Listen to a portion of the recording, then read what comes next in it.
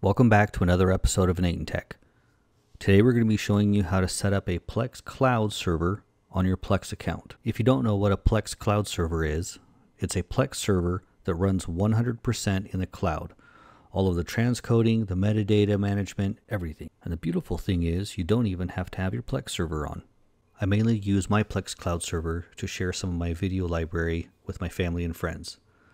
My upload bandwidth isn't the fastest, so this allows me to upload my video files once to Google Drive, and then Google Drive streams those files to my family and friends instead of hogging up all my personal bandwidth. You need to have three things to set up your Plex Cloud server. That's it. Three. Uno, dos, tres. The first is a Plex Pass subscription. This isn't available on the free account. The second is cloud storage. You need to have either Google Drive, Microsoft OneDrive, or Dropbox. The third, of course, is content to put up there. Let's start by setting up your cloud storage. I use my Google Drive for more than just videos for Plex Cloud. So I created a specific Plex Cloud folder, and under that I've organized my content into normal and kids movies and TV shows. Under the TV shows folder, I have more folders named exactly what the show name is, so the metadata can be found by Plex and pulled down. I recommend adding the year to movies and some TV shows. For example, the DuckTales 2017 will pull down the new DuckTales show as opposed to the old show that was out in the 80s. Now that we've organized our cloud storage, let's go ahead and move over to Plex. Log in, go to the upper right hand corner, and click on Account. On the left hand side, go to Plex Cloud. You'll see here the three options for cloud storage. Mine's set up for Google Drive.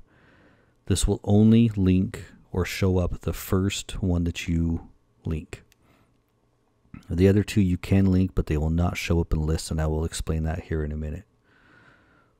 Once you click link, go ahead and log into the account, username, password, and authorization. Follow the instructions.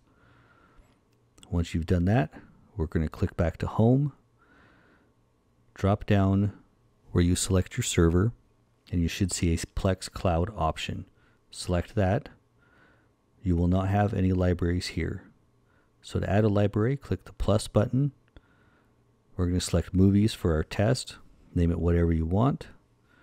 Click on add folders and then click browse. This is where your cloud storage name will show up. Mine is Google Drive. If you're using one of the other ones, that name will be different. Select your folder. Mine's Plex Cloud. Click there, click which one you want. This one would be movies. I'm not going to add anything right now because mine's already added. Click add. You can use the advanced option if you need anything in there. A lot of those options are the same as your normal Plex server.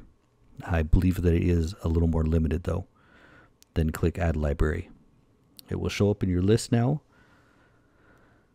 One thing to note, this does not automatically add content like your Plex server does when you add a new video or movie or TV show. You have to manually tell it to search your library files. To do that, hover over the library you want, click the three dots, and click Scan Library Files. This will scan that whole folder and update any of the information that you need for new movies or TV shows. It will pull down the metadata and add them to your on deck section. One thing I would like to note is that you can only use one cloud storage at a time. You can link more than one, but only the first one will show up when you click browse to add files or folders. That's pretty much it. If you have any questions, please drop them below, and we'll see you next time.